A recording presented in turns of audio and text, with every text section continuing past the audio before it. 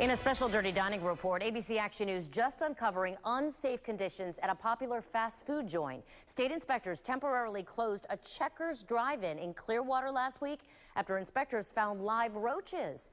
Inspectors saw over a dozen live roaches crawling around the soda fountain at the drive-thru, near the mop sink, and behind the bread rack and ice cream machine at the Checkers on McMullen Booth Road. Dead roaches were also discovered under the register at the drive-thru, and during that same inspection, a stop sale was issued on uncovered food stored where the AC vent was leaking from the ceiling. Checkers had to throw out 7 pounds of lettuce and pickles along with 64 ounces of mayo and 15 onions because of it. I reached out to the Checkers corporate office, but no one ever returned my calls. And I discovered a popular beach restaurant also just shut down due to crawling roaches in the kitchen.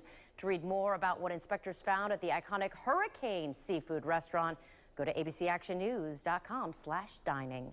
And if you want to tell me about a dirty restaurant, go to my Facebook page under Wendy Ryan, WFTS, like the page, and let me know. James.